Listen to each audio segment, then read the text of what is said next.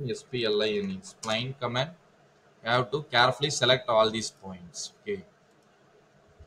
So you can see I am just selecting the circle in the center.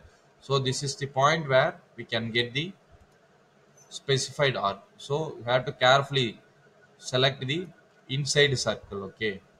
So any other points will not be a perfect one. So go for the circle.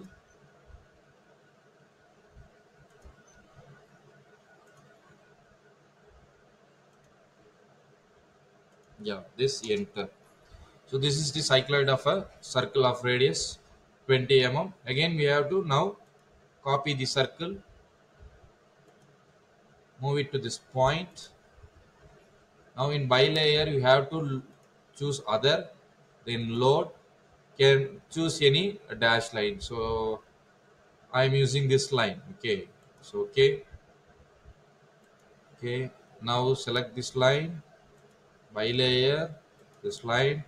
So you can see the dotted lines. You can make it closer by choosing the properties line scale type. Here I'll give us 0.25.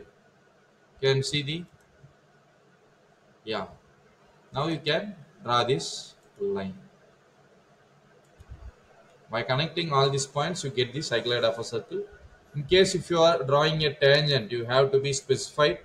So choose any center point. So within this line, I am taking this point. Okay.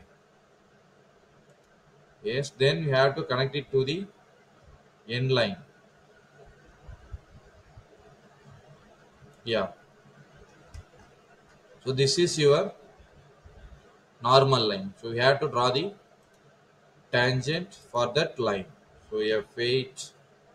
Yeah. Now parametric in perpendicular. This is the reference line and this is our tangent. Yeah. Now we extend command, double enter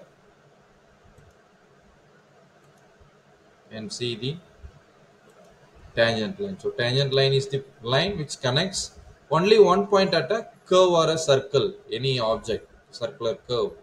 So this is your tangent line and this is your normal line which is a perpendicular. So that's all. Thank you students.